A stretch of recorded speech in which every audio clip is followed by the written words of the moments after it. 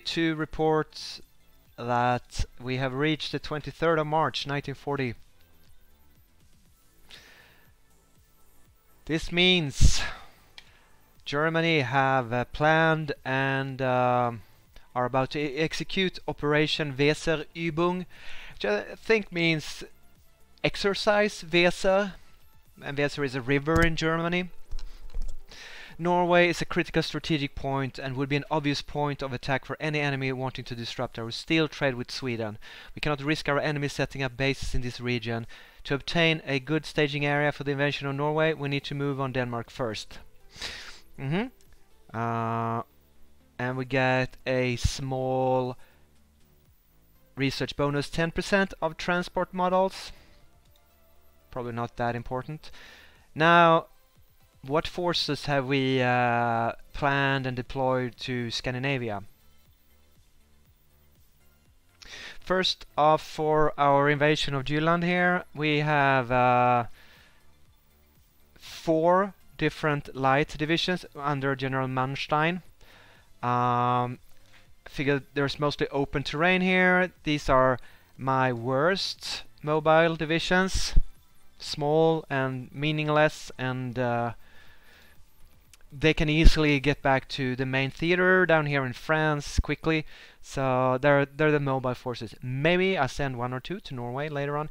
I have seen pictures with German infantry hiding behind Panzer I tanks from Norway. So it would be historically correct to have some armored support in Norway. Not entire divisions though. Then we have, what's it called? The Third Army under General Kesselring. He's a defensive general, defensive-minded, but experience is nice, and he's the one who's going to secure Denmark with 7 divisions and, well, it's actually 126,000 infantry soldiers, so that's quite an army, enough for Denmark. But will it be enough for Norway? We shall see. In Kiel, we have assembled our entire mountain warfare troops. It's a corps consisting of around 30,000 troops. Actually, it's more like 44,000 troops. And they have prepared to land on this airfield here on Sjælland next to Copenhagen. It's an invasion they are planning. Whereas our one Marine brigade, or Seelandungsdivision, as it also is called, it's actually just 2 regiments of troops with no support, no artillery, nothing. It's just a very basic unit. But it's planned to take the port of Odense, which I hope will make it easier for the infantry here of the 4th Army. Or was it 3rd Army? Yeah, 3rd Army to fast come up and fortify and consolidate in Copenhagen. Are those straits? These blue? I think those blue lines are straits. So if there is no garrison here, which I can't quite see, I will land there. And finally, we have the first Fallskirmjäger, or Jäger, maybe a German word. I've seen Jäger, but I do believe it's Jäger. Fallskirmjäger Corps. I'm fairly certain the Germans had a capital K and a slash here. So this is going to be the first Fallskirmjäger Corps. Now, here's something I want to try out, and I'll do it live. These guys are now at the green bar here over is organization, which is 43, which is very, very high in this mod, I believe. Usually you can reach 100 in vanilla, but they lowered general org. So we have 43 here. I do believe when I ordered and prepared this operation, oh, here it says 80 transports. Is that what I got, or is that what is needed? Excuse me. I have 80 transports. I have 80 transports, which is probably well enough, but I would like to know how many I would need. Doesn't. Okay. Now it's only 3 divisions. In any case, did I remove? Oh, I hope I didn't remove the operation order. In any case, their general student, which was the historical paratrooper commander of Germany, he has some interesting traits. He's commando, which is out of supply. He's a skirmisher, which means he can attack without losing his entrenchment. But this is the most important one, airborne assault specialist. He has an extra paratrooper supply grace, 72 hours, which I think means that they will not start losing any supply. They will not use supplies for 72 hours, because they only bring a little tiny amount of supply with them. And also he has an ability called glider planes. And down here there's a parachute symbol, which is called glider planes, and it says commander power cost 4.6. Base cost is 0.10 for each. So for 7 days, paratrooper per plane, 100%. Does that mean we need more paratroopers per plane? I think so. Organization factor goes up with 200%, and the air defense is increased by 50%. I don't know what a paratrooper's anti-air defense is. Is that from them being bombed by combat air support after they landed? Or is it actually when they're inside the transport planes and they're very, very vulnerable in the transport planes because they are not good at fighting other planes? I would hope it's the latter of these two. Paratrooper per plane, 100%. One would hope that since I'm ordering and kind of paying for glider planes here with command power, I would hope that you get to put in more paratroopers into the same amount of transports. So it actually makes it easier for them to transport. But yes, green 100% usually means a positive benefit in Hearts of Iron, so I would think so.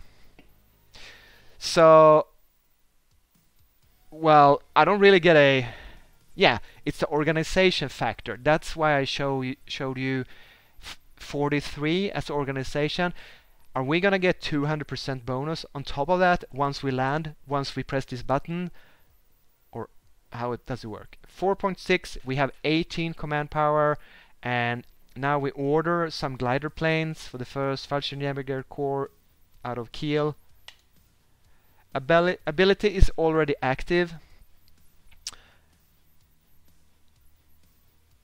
No change in organization, but it's active. And it has a duration for 7 days. Maybe when I launch the operation,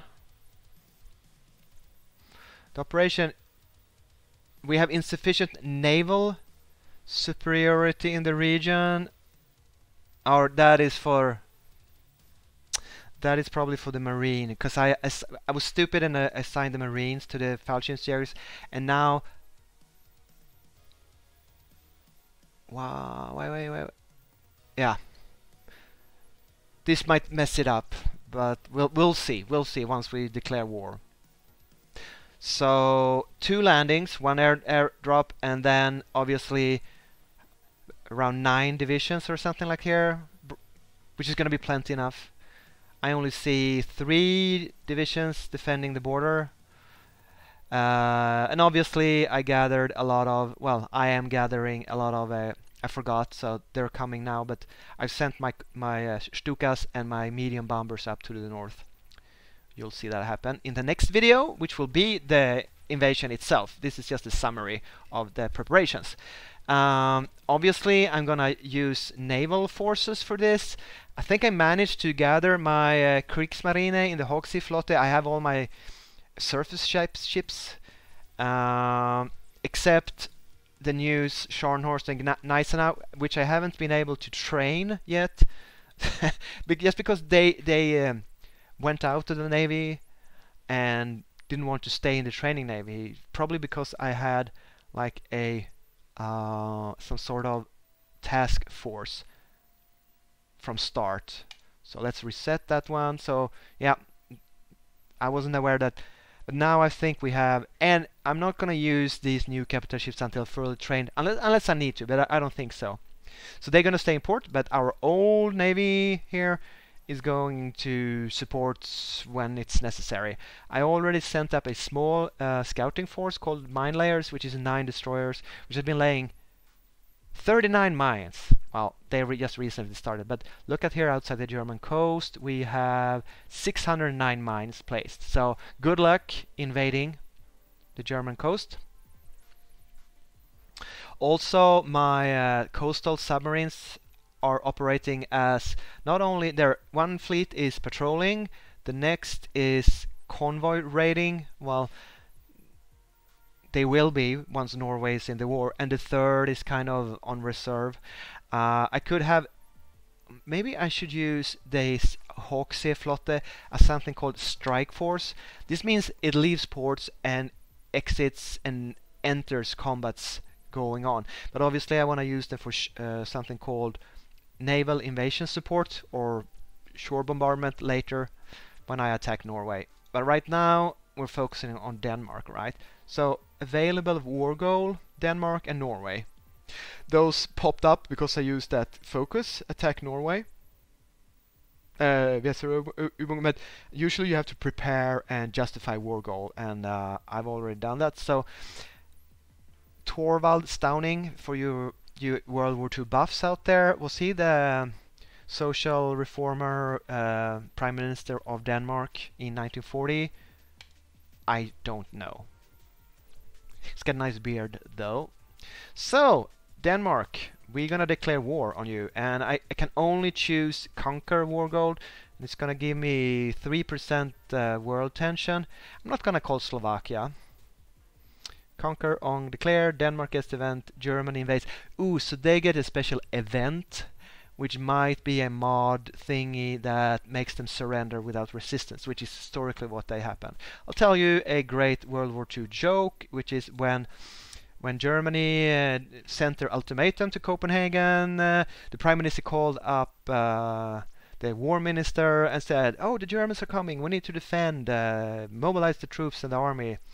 And the Minister of Defense or the Chief of the Army or whoever said to the Prime Minister, "Yeah, sure, of course. Do you want one artillery piece, one cannon, two cannons, or should we send all three?" Yeah, that's not a great joke, but it's kind of a Danish World War II story. There's actually a Danish war movie about a bicycle machine gun, I don't know, company or battalion that's stationed down here on the border, and it's one of the few units that actually fought a few of the forward reconnaissance, armored reconnaissance German invading forces. Very briefly, very shortly, but Denmark actually fought just a little bit, like a small skirmish. They were basically overrun by German armored cars at the border, these guys, but you know, they had a couple of losses. So anyway, that's the plan of invading Denmark. And Norway, no, I don't know how I'm gonna do that, but that is the plan for Denmark. And we might as well go through the invasion preparations for Western Europe while we are doing this summary video. We have the 1st Infantry Army consisting of 15 infantry divisions with 270,000 soldiers up here towards the Dutch border. No, I guess the Belgian border. We have the... Well, let's summarize that. I have 4 armies with 15 infantry divisions in each. So I have 60 full-size, modern, fully trained infantry divisions ready to fight in the West. That's a decent number, actually. It's not too much, but it's not too few either. Obviously, one of the armies, the blue one on their model, is defending in the south. So available for the actual offensive in the north is 3 of those armies. Under, well, doesn't matter, but yeah. Also, of course, we have our 2 famous armor corps under Guderian and Rommel ready to strike. I had supply problems when I sent all these forces to Western Germany. So a supply issue popped up here. So apparently my roads and railway can't handle this massive army. So I'm suffering some attrition, but I hope it's not too much. I haven't looked into it exactly, but yellow means okay, red is very bad, yellow means okay. And as I require 159 supply, and it only supports 144. So it's not a huge marginal. What is it? 15 supply more is needed. So I'm just hoping there's not going to be too much supply, too much attrition from lack of supplies. Because I don't want to move these troops out now. They're just going to stand there. My next...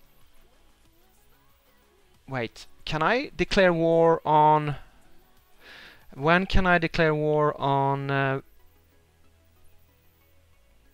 the Netherlands and Belgium? Maybe maybe I have to justify on them manually. Sorry, this is quite important. I might have made a very big mistake here. Sweden, Norway, Finnish. Oh right, that's another thing. Finland and Soviet Union signed a white peace around the Maginot. Oh, this is the one I want. Conquer war on Belgium, Netherlands, and Luxembourg. Okay, so 14 days, and 17 days. That is very bad, because that's another month and a half. March, April. Oh well, it's kind of historical then. But I'm gonna. Okay, so I could then actually move this armored core out of this area. Because why would I want to stand for a month and a half and just take attrition from low supply? So let's do that. My apologies. I thought, yeah, I was mistaken how that worked. Wait. Supply. Yeah, I can stand in Dortmund or Iserlohn. Dortmund. And I will be in another supply zone, which has... okay. Okay, the invasion of France apparently is 1.5 months away.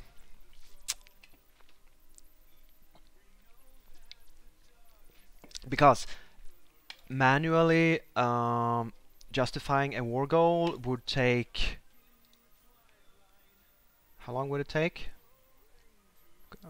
Conquer... I have to pick... Yeah, I don't remember this. Let's say I pick all these states, right? It would take 23 days. So I could actually do it manually. Yeah, okay, let's go with historical focuses. It's fine. Right, yeah. Other than that, my SS corps is garrisoning Czechoslovakia along with the Slovak corps, and they seem to be doing okay with that. But of course, what happened in Poland when that huge garrison army left? Now all we have left is this green, I call it training army. Obviously it should be called something cool in German instead, but it's not.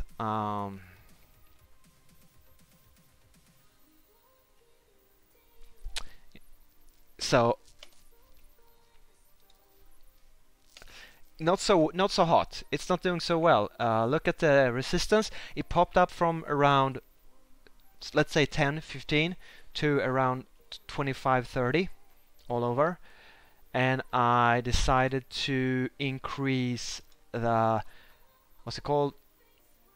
Garrison law, local police force.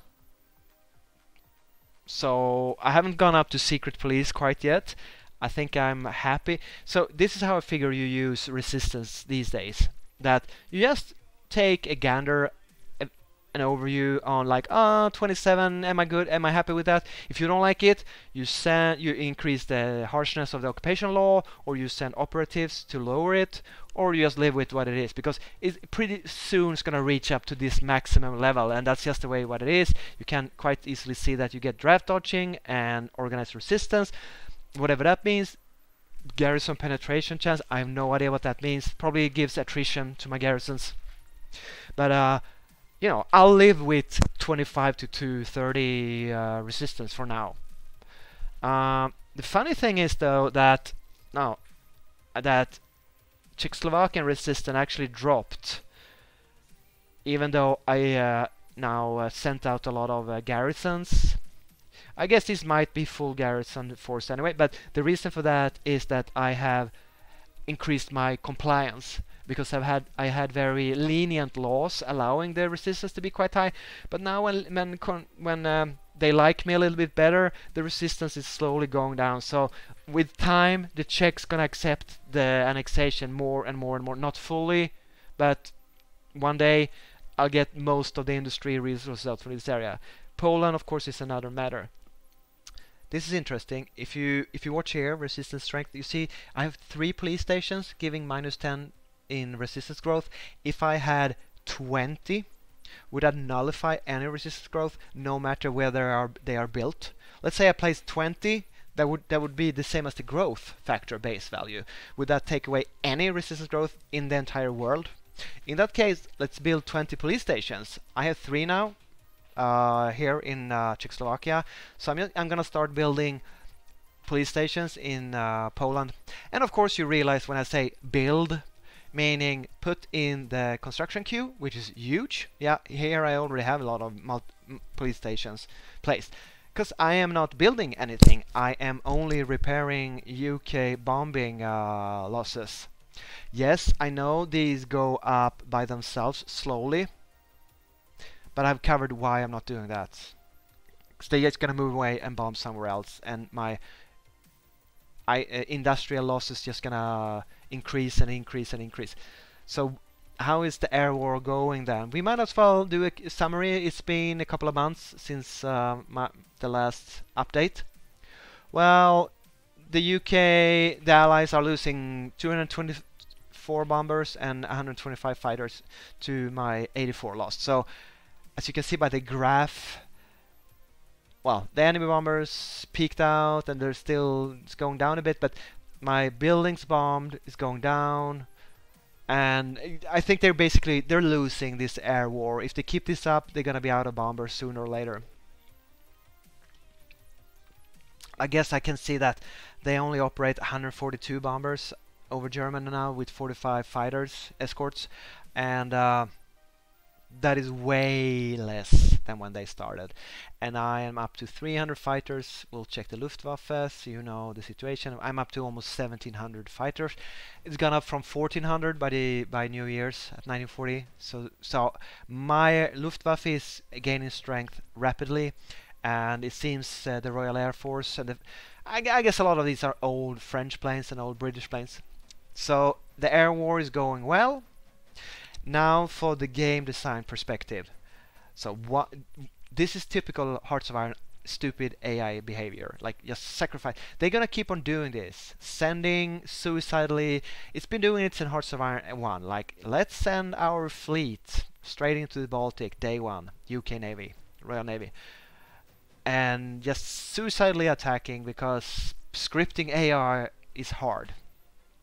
Now I don't know if the mod has changed the production numbers for UK, the Allies, but as I said, I'm playing on normal, but I'm ready to actually. Oh, this is the AI.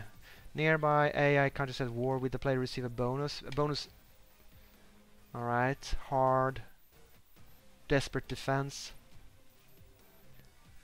You know, I didn't know how hard it's gonna be. I was hoping it was gonna be a hard mod, but it's not that hard yet. So let's give the AI a bit of whatever this is and whatever this is.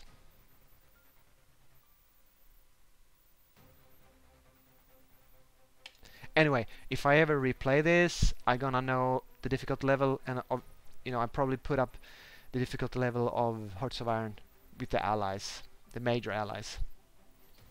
Anyway, not very happy with how the AI performs here, but I guess my strategy of not building a lot of early crappy fighters actually paid off, which obviously was my plan all along. Let's go with that. Now I'm gonna be as surprised as you when I do this report, because I haven't checked naval losses in a long time. I just let the submarines raid on autopilot. Is older all our losses? I don't know, current year. Don't ask him, but current year. Maybe I have to add 19 with 2 submarines. That makes sense. I only think I've seen 2 submarines sunk since I saw last year 19. So we haven't lost that many. Wait, here we lost another 3, and here we lost. Jesus. Okay. Why can't I see how many submarines I lost in total without having to add them? It's just... You can't. I know I lost 50 ships. Well... Oh, that includes transports. So I have to do a guesstimate that I lost maybe 25-30 submarines and the same amount of transports. But I don't know, because then I have to add these ledgers manually. 19, 21, 24, 26. Okay, good. Well, you want to do that every time, right? I mean, there's no way you want to check how many submarines have I lost total. It's 26. Anyway, let's multiply 26 with the number of transports lost. Well, or lost ships. I'm not gonna do the same, but because most are coastal submarines and 95% are transports. But anyway, I think I'm doing good, because I need a multiplier of 4 and some to break even IC production cost. And here I have quite a lot more than that, almost twice. So whether it's because I'm still sinking a lot of French ships, I'm still sinking a lot of pre-war production tonnage, I'm still sinking, yeah, these numbers are good. What I'm hoping to see is a UK able to defend itself. I suspect the AI is going to be crap and not be able to handle my submarines, but we'll see. We'll see. So that's Air, Navy, Norway, Denmark, France, Army, Resistance. I think that sums it all up. I changed some productions. I've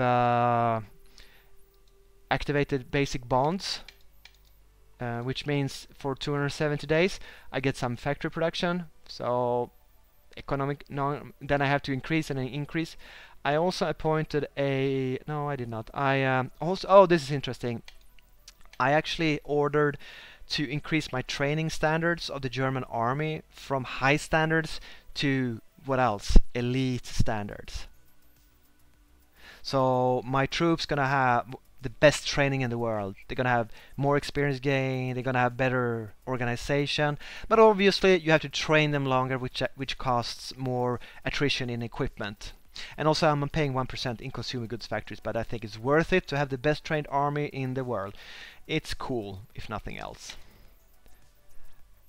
So that's it for this summary and this time, and the next video is going to be the actual invasion of at least Denmark, maybe also Norway, and we'll play, well, we'll see about how far we go, but next video is going to be a gameplay video where I actually unpause and play.